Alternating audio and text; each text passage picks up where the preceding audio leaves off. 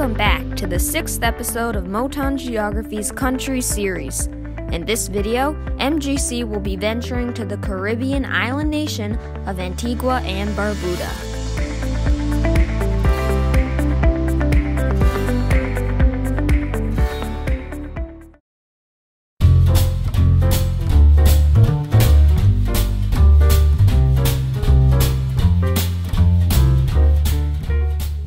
As always, let's quickly review the trivia question from our last video before we start with Antigua. The question was, which famous Cuban revolutionary figure was sent to Angola to train and support Angolan rebel troops? And the answer is Che Guevara. That's right, Che Guevara, the famous Cuban revolutionary, met with leftist leader Agostinho Nero in Angola and helped train Angolan independence guerrillas during the Angolan War of Independence. Let's get back to Antigua and Barbuda.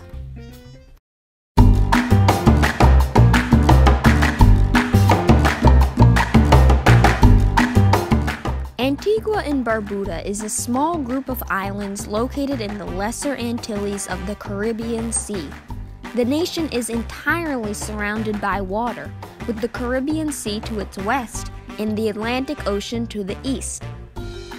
Rather than countries like Nauru or Haiti, which consist of a single island or part of an island, Antigua and Barbuda is composed of two main islands, Antigua and Barbuda, and several other smaller islands in between, including Great Bird Island, Green Island, and Prickly Pear Island. The smaller, somewhat isolated territories of Antigua and Barbuda are largely uninhabited, allowing for incredibly diverse wildlife to flourish unobstructed. We'll cover the amazing flora and fauna of Antigua and Barbuda later on in the video.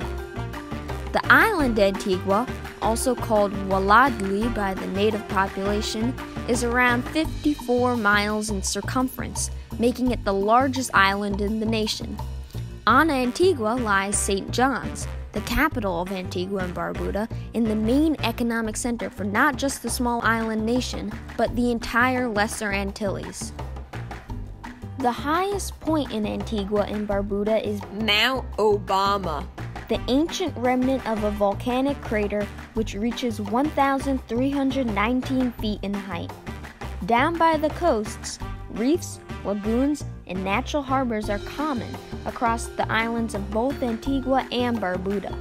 Barbuda, for one, hosts one of the most spectacular natural lagoons, the Codrington Lagoon, in the entire Caribbean. Naturally, tourism is the largest industry, accounting for about half of the nation's GDP. We'll get to more of this later in the economics section. Much of Antigua's tourism industry is based in and around the V.C. Byrd International Airport, a few miles northeast of capital St. John, and Antigua and Barbuda's expansive cruise industry.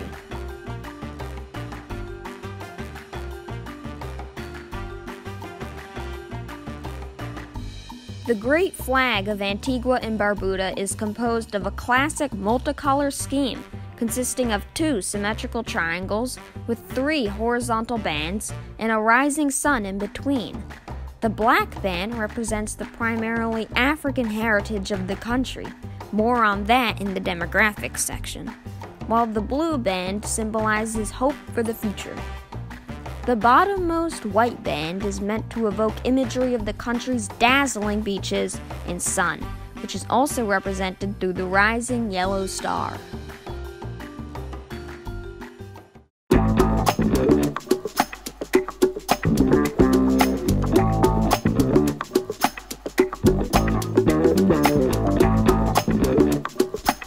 Antigua and Barbuda, being a relatively small group of islands, houses a population of only 98,000 people as of July 1st, 2020.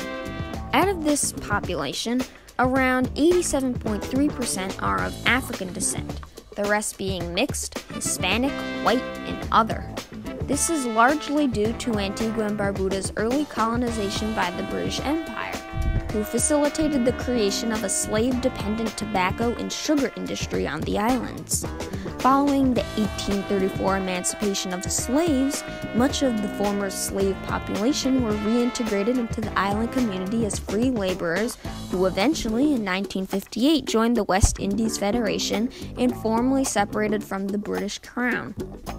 Naturally, the colonizing British influence resulted in the dominant language of the nation being English, while Antiguan Creole is also widespread. Almost all practitioners of religion in Antigua and Barbuda are Christian, with around 68% being Protestant and 8% Roman Catholic.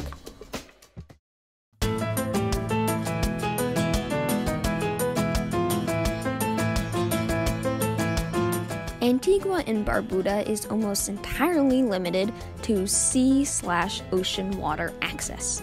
There are only 6 inland lakes across the islands, none of which are of significant size or political importance.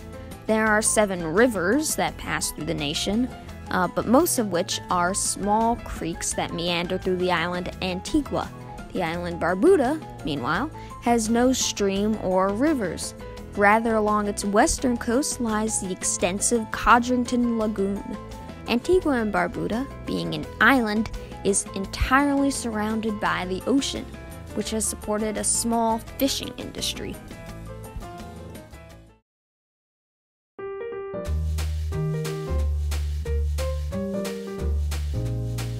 Antigua and Barbuda are collectively home to 5 national parks, 4 of which are situated on the island of Antigua and 1 on the island of Barbuda. The most famous of these is Nelson's Dockyard National Park, a Georgian-era marina full of museums, hotels, restaurants, and competitive boat races. Unfortunately, the wildlife of both Antigua and Barbuda has been devastated, partially due to the destruction of the island's rainforests by British colonists hundreds of years ago.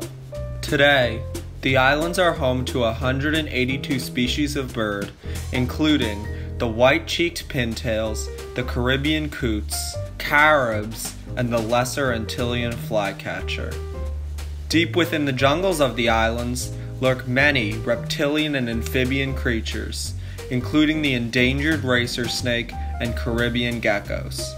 Around the islands, one can spot crustaceans, dolphins, sea turtles, whales, and a great variety of tropical fish. Now you may be wondering, what climate conditions have caused this variety of wildlife? Let's find out in our next section on climate.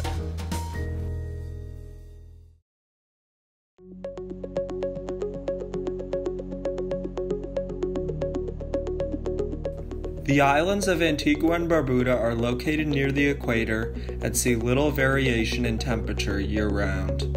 Temperatures range from around 72 degrees Fahrenheit or 22 degrees Celsius in the winter to 81 degrees Fahrenheit or 27 degrees Celsius in the summer or autumn.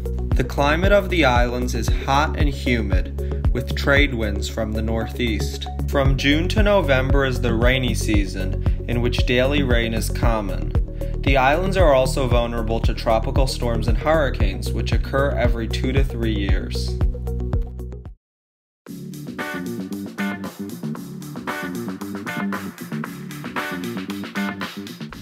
Since 1981, the government of Antigua and Barbuda has been a constitutional monarchy, mixed with a parliamentary system modeled off the government of the United Kingdom.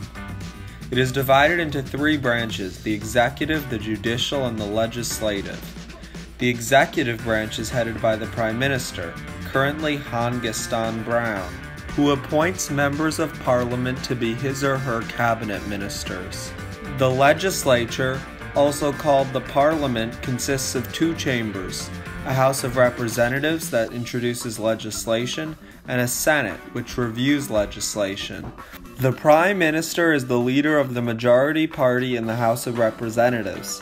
The judicial branch is made up of 2 main courts: the Magistrates' Courts, which deals with minor offenses, and the High Court, which presides over larger offenses. The Constitution of the Republic guarantees fundamental rights to its citizens, including freedoms of speech, association, and religion. Although this government is based in Antigua, it is important to note that Barbuda has an additional government called the Council of Barbuda, which has some say over local and foreign affairs. The most dominant political party in Antigua and Barbuda is called the Antigua and Barbuda Labour Party, abbreviated ABLP. The ABLP was founded by the first Prime Minister of the nation, Veer Cornwall Bird, and advocates for social democracy. In 1992, the United Progressive Party formed as a merger of three political parties in opposition to the ABLP. United Progressive Party's platform, also abbreviated the UPP, trends towards center-left. They advocate for similar objectives as the APLP, but accuse the opposition as being corrupt. Internationally, Antigua and Barbuda is part of the Commonwealth of Nations, which represents a large group of former UK territories that have recently gained independence. But aside from its politics, Antigua and Barbuda has faced many economic struggles, which we will focus on in the next section.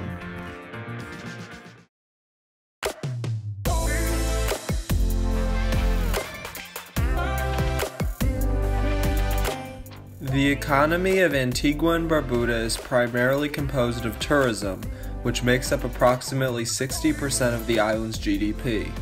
The country's magnificent beaches, crystal clear waters, and expansive coral reefs make the islands a popular destination for vacationers, particularly from the UK, US, and Canada. Aside from services, industry and agriculture combined constitute around 1/5 of the economy. Cotton, sugar, and various vegetables are among the crops grown locally in Antigua and Barbuda. Some of the raw materials produced by the country are processed and exported to foreign nations. The country exports and imports few goods compared to larger nations, with its main trading partners being the US and Poland. Efforts have been made to expand the economy into transportation, communications, and financial services in order to make the country less dependent on tourism. This comes after numerous times of economic hardship for the nation, including after the global recession in 2009 and hurricanes Irma and Maria, which devastated Barbuda in 2017. Welcome to Antigua and Barbuda Trivia! This episode's question is, what national capital is furthest away from Antigua and Barbuda? The answer will be revealed in the next video. Thank you for watching Antigua and Barbuda Geography, presented by Moton Geography Center. Make sure to like this video and subscribe to this channel. Special shout out to everyone who made this video possible. You can help us too by contacting motongeo@gmail.com or by checking out our Patreon at www.patreon.com/moton. Link in the description. Our next video will be coming out soon, so make sure to follow us on Twitter, Instagram, and Facebook at Geography Moton or Moton Geography Center for weekly updates and info. Until then, Moton Geography wishes you well.